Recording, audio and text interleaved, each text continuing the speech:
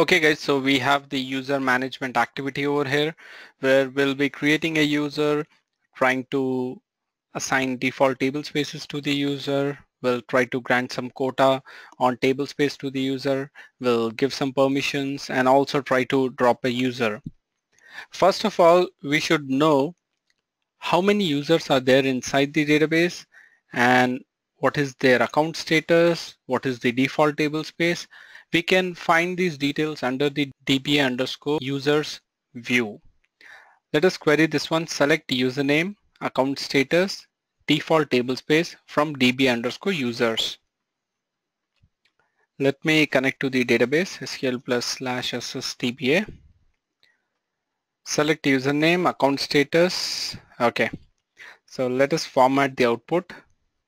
Set lines, triple line, and then great.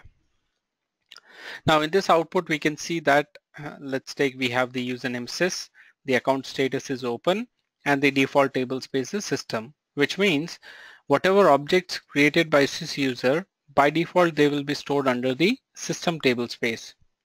The same way we have the system as a user, the account status is open, and the default table space is also system.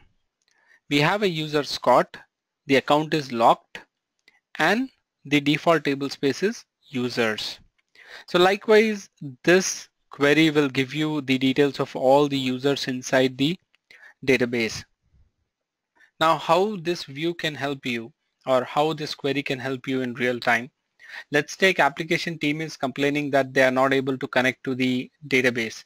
Then you will definitely ask the username. Let's take application team is telling that they are trying to connect to the database using Scott user. Now you can see that account has been locked. So as a DBA, you need to unlock the account. And also you can check the default table space like it's users, and if you want to change the default table space, you can definitely change it. Next, how to check the username that you are connected with. For example, right now we are connected with the sys user. So you can type this command show user, and this will tell you the user with which you are connected.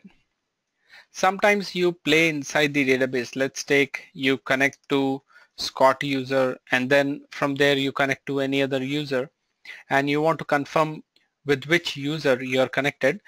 At that point of time, show user command will help you out. Next, how to lock or unlock user accounts. Let's take there is a user who is no longer part of the database. Rather than deleting the account directly, what you do is you lock the account for a certain period of time. Let's take you lock the account for next 1 month, and if there is no complaint or nobody is coming back to you saying that why my account is locked, then you can delete the account. It's always a good practice that rather than deleting a user, you just lock the user for a certain period of time, and if nobody is coming back, then you can delete the user. Correct. The same way, the simple command alter user, you just need to give the username and account, what is the status, whether you want to unlock the account or you want to lock the account. For example, over here we can see that Scott user account is locked. Let us try to unlock the Scott user account. Alter user Scott account unlock. See, user altered. Let us query the DBA underscore users and see what is the status of Scott user account. Now we can see that Scott user account is open. Great. If you want to go ahead and log the Scott user account again, then alter user Scott account lock. Done. Once again, we'll check with this query, and we can see that Scott user account is locked. This way, many a times application team will ask you to delete a user account. As a DBA, you should not delete the account immediately, because the application team might come up again to you saying like, okay, do one thing, can you recreate the user? At that point of time, you will have to again create the user, then give the necessary permissions to the user. It will be a very big process. It's always good to just log the user, and if nobody is coming to you within 1 month, then you can delete the user. If application team comes back to you saying like, hey, you know what, we need the user again, then you simply unlock the user. Next, how to create new user inside database.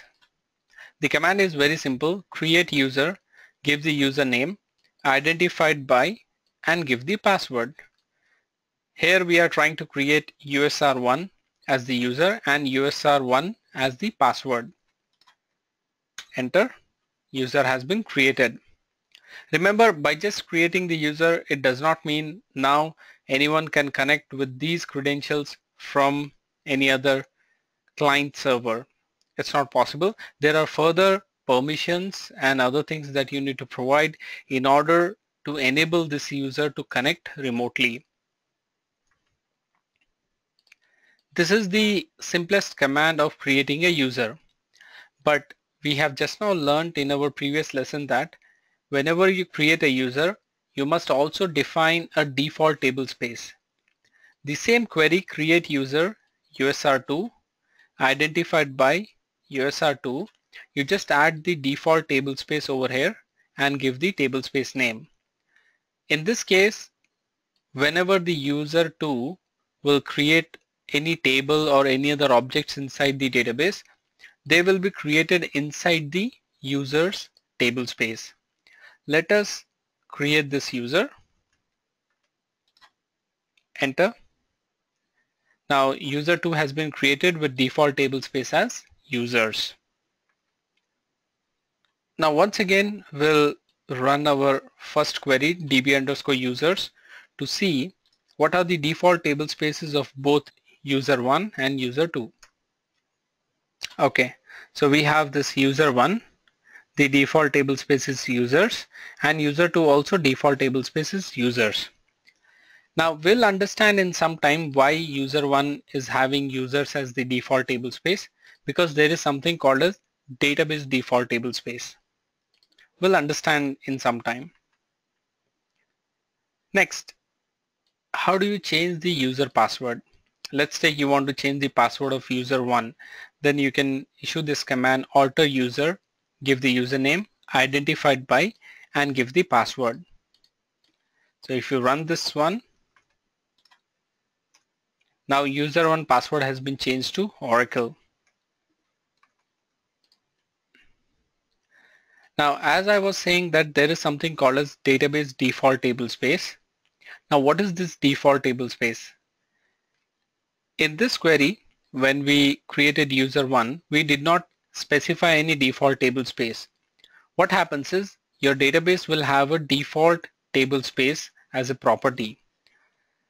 This default table space is assigned to a user for which you do not specify default table space while creating the user. Let us check the default table space of our database. Can you see default permanent table space users? And this is the reason for user 1 where we did not specify the default table space, still we are seeing users as the default table space. Correct. In case if you do not specify a default table space, the database default table space will be assigned to a user. In real time, make sure you always assign a table space to a user. Otherwise, sometimes what happens is in some databases, the system table space might be the default table space. And then when the user starts creating the tables or other database objects, it will increase the system table space. And that will again cause a lot of performance issues because all your base tables and other metadata resides inside the system table space. Grant revoke user permissions. When you create a new user, you directly cannot connect to SQL Plus because the new user lacks create session privilege. You need to grant connect, resource to user 1. Until you grant these permissions, the user 1 cannot connect to the SQL Plus. First, let us try to connect SQL Plus with user 1 and see what happens.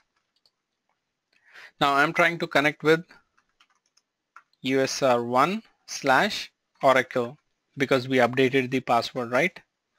What it says, user usr1 lacks create session privilege, login denied, which means we need to give these permissions, then only the user will be able to connect to the database.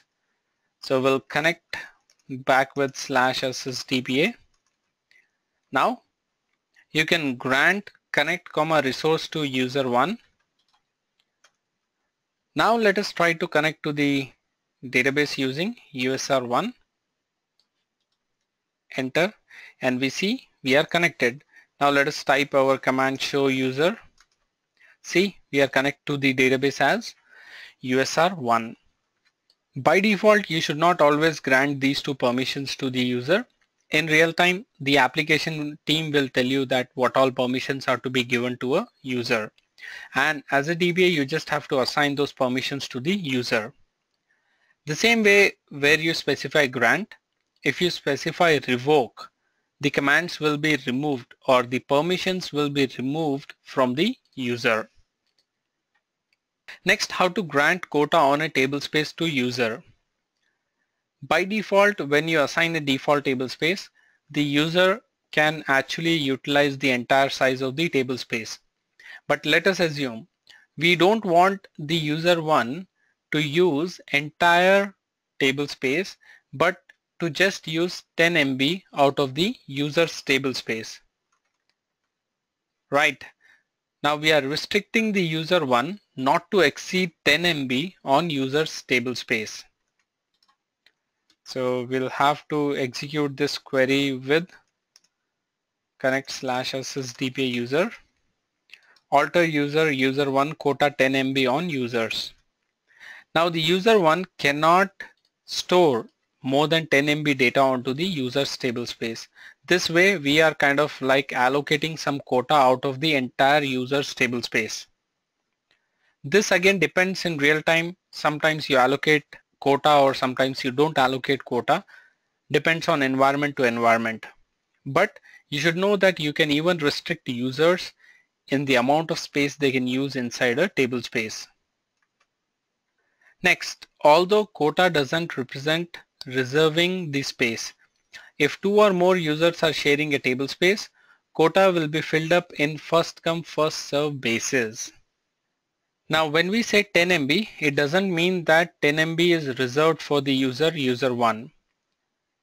If there are 2 users and they share the same tablespace users, then whoever stores the data first, for them the tablespace will be given. So 10 MB is not a reservation, it is just that that's the max limit the user can store. If the user is not using, then definitely the other user can use it if they have that much quota onto the tablespace.